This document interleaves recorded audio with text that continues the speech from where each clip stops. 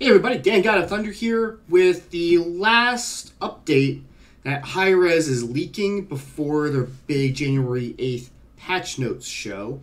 Uploading this roughly as soon as I can. It's the downside to them releasing stuff at 9 a.m. while I'm at work. Anyhow, Bastet was not very popular, wasn't very effective.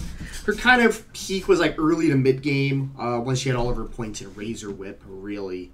So like levels, I would say like 8 to 13 was kind of her peak.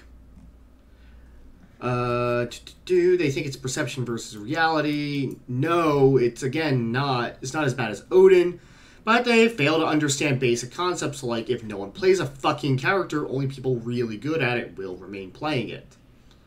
So, core playstyle, high damage, high aggression, early game jungler, excuse me, not changing power to a Razor Whip, good. They're keeping the cats. So, the first is her passive is getting changed. Tracking scent. Bastet marks enemy gods as she damages, causing them to leave a scent trail behind them. Don't ask how that happens. By hitting them, I don't know. This trail will show Bastet where they are moving, which will also give her a movement speed buff while she is inside the path. This is unique. This is really fucking cool. It makes a lot of sense as a huntress and a cat. Really good. Her fucking old one was she opens up wounds and off of her abilities, and if she hits them with a basic attack off a wound, then she does more damage. It wasn't really that fun. But Pounce is fine. Razor Whip's being fine. Throwing Dagger was boring as shit, and it's getting reworked. She's now going to charge a single cat that charges, and if it hits, they root, and then they start biting at them. They take damage, then they start biting. The question's going to be, and this is going to apply to her ultimate as well, how many hits they take to kill. It's actually, I'll just go over. Her ultimate now is a stim. It spawns 2 phantom cats to her sides. And now when she leaps, it's in a bigger area because all 3, her and her guardians leap. When she whips, all 3 will whip. And when she fires her 3 cats go out instead of 1. I think that's really cool.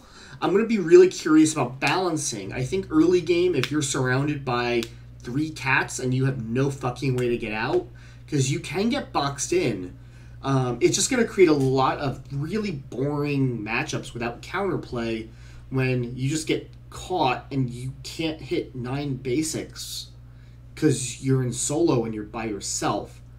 So we'll see. I think this has the potential to be very strong.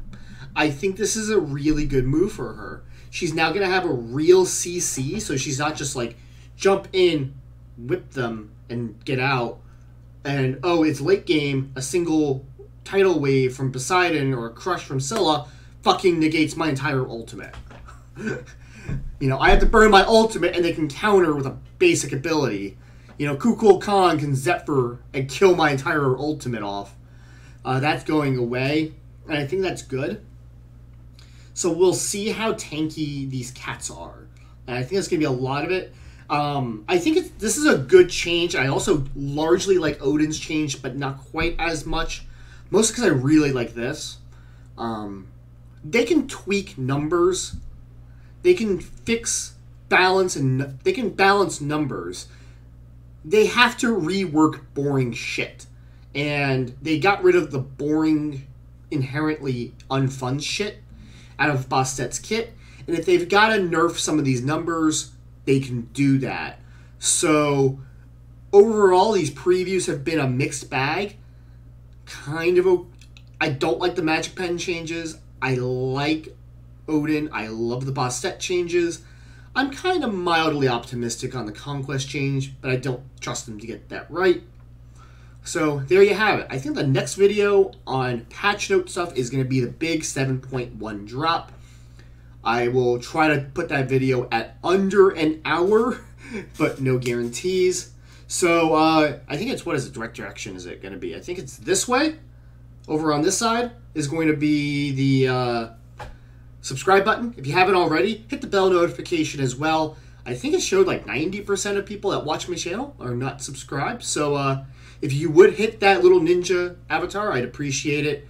On top of me and above my head are going to be other videos for you to watch as well. I'm starting to learn this whole goddamn fucking YouTube thing. Aren't you proud of me, Mom? Thank you. Take care, guys. I'll catch y'all later.